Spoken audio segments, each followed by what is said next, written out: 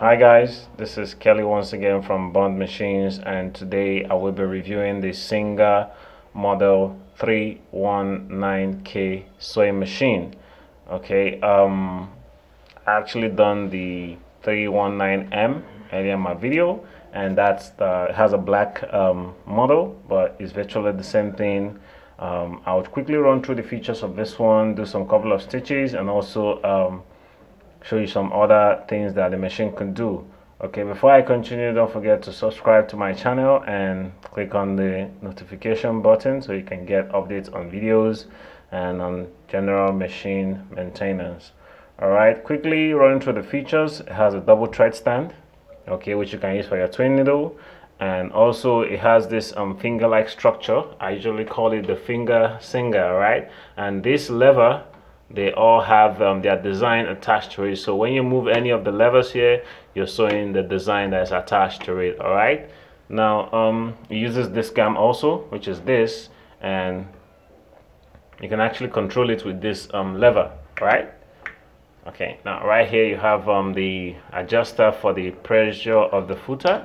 Okay, all right, it has this small carriage where you can easily pull it off and carry it around, quite comfortable. Now right here you have the needle positioning, which is this lever here. It makes the machine to go the left, middle, and right. Okay, this is useful when you're sewing your buttonhole. All right, and some also use it on zipper. Okay, so but this is the left or right lever control. Right here you have the lever that controls the straight stitch and the zigzag, this being the indicator.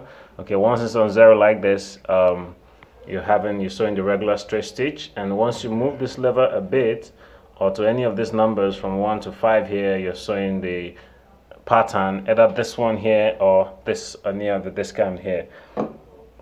Now right here you have the tension. It uses the HA and the DB needle types.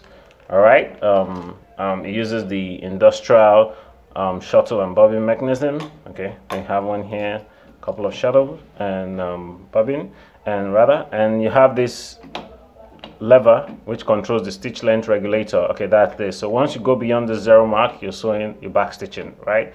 Now it comes with the electric motor, which is basically at the back, and this is the light bulb for night sewing. But for the purpose of this video, I will be using the treadle, because most of my customers and viewers, they always request for me to use the treadle part. So I'll be using the treadle, which is the manual part of the machine, to work with. All right, now right here you have the bobbin winder, which you use in winding the bobbin. I'll quickly wind the bobbin and do some stitches with the bobbin now. Okay, winding the bobbin is quite easy. From the thread stand here, any of the thread stand here, you go all the way through here, then you go down to this point here. You have this this part here has a spring that stretches the thread. Then what you just do is get your bobbin and you do some wound around the bobbin. Okay, let's say a couple of wound, and that's it. You place it inside. Make sure this place here keys into this protrusion here. All right, so once you just do that, you bring it down. Then when you sew,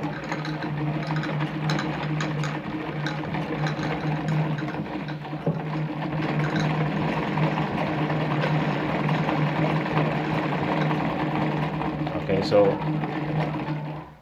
once you're done, you can be able to, once you get the enough wand you've got, you just press this open and snap it out. All right, so that's how you wind your bobbin. All right, turning the machine from the thread stand as usual to here, then you make sure this footer is raised up so you can pass through any of the tension plates. It has a double tension plate here, it passes through any one of them, and from there you just pass it through this place. All right, then it goes through this carrier here. All right, then goes all the way. There's a two side alignment there. Just make sure it passes through the first one. All right, sorry, first and the second one. All right, then this last one here, then you go from left to right, thread from front to back rather. All right, so I'll just go through it in a moment. From the thread stand down to this point into the tension, then it goes all the way up to this here, which is this that goes up and down thread carrier, then two side pins here, goes through here and here, then goes through this one, then you thread from the needle from front to back. It uses a front oscillatory mechanism, so you thread from front to back. All right. Okay, having threaded the needle, in sewing the regular straight stitch, like I said earlier, this has to be on 0. Okay, this is the indicator, and I'm using the highest stitch length. Okay, remember you can actually adjust this, but I'm using the highest stitch length. So when I sew through now,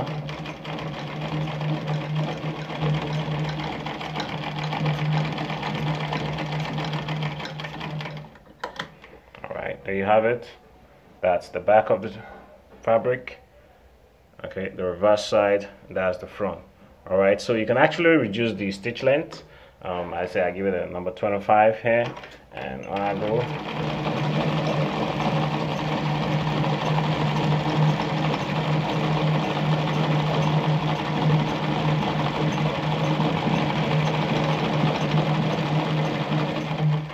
okay, there you see, guys, a much more reduced stitch length.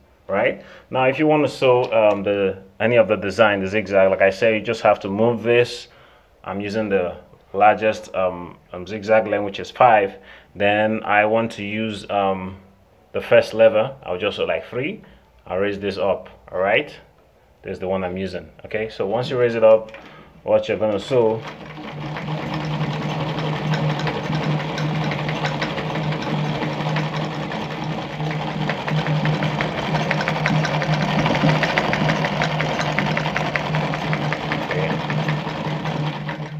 okay, that's for the first one, and you can actually make the stitch length a little bit closer.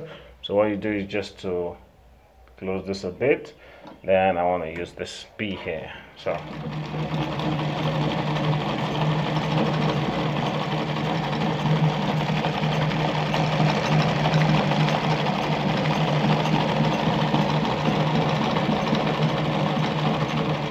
okay, while on that, I just want to bring it down, use the C.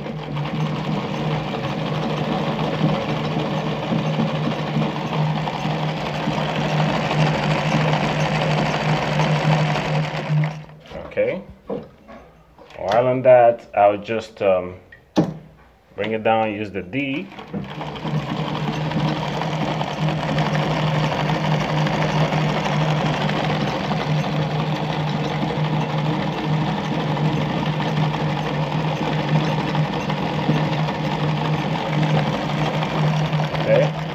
While on that, I will use the E.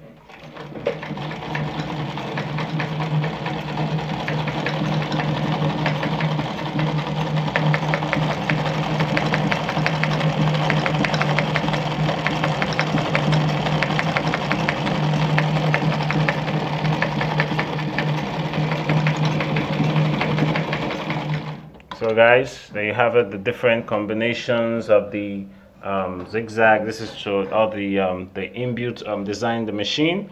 So I'll quickly change this on this cam so you can see the other pattern when you're using a disc cam to sew. So I have a couple of disc cam I'll be able to use for these projects. Now what you do is just unscrew this and take it out. Then I'll start with this. I'll make sure this place enters into this protrusion here. So what I do is I just put it in and screw that back in, and I just raise this lever up because I want to work with us on the disc cam. Push it back to 5, and when I sew,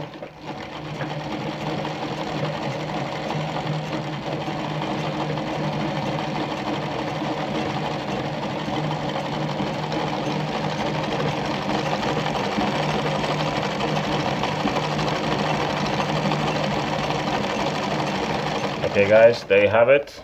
I like the design. So you can actually change this again. What you just have to do is to bring it down, take it off and put it on this cam.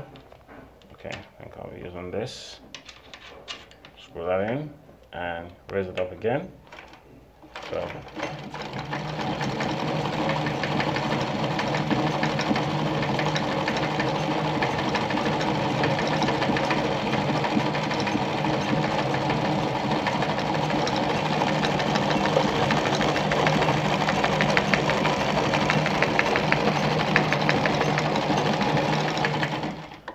so there you have it, guys. That is another design on its own and all that. So basically, this is the Singer 319K. Now, like I said earlier on, you can use this needle positioning for your buttonhole. Okay, I actually did a video on how to use your Singer machine to do that. But pretty much, this is an amazing machine made in the Great Britain.